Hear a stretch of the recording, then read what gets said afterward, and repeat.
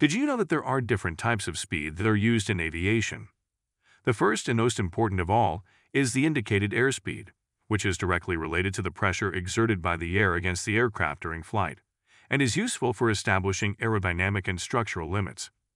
There is also the true airspeed, which is the indicated airspeed we have just seen, but now corrected for changes in air density.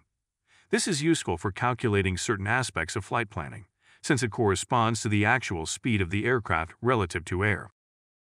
And finally, we have the ground speed, which is the true airspeed but now corrected for the effect of wind, and therefore will indicate the actual speed of the aircraft in relation to the surface. This is useful for calculating parameters, such as the flight time or how much fuel will be needed. Here we have omitted some other speeds, so if you want to see a more detailed explanation, you can check out the full video by clicking on the link in the first comment.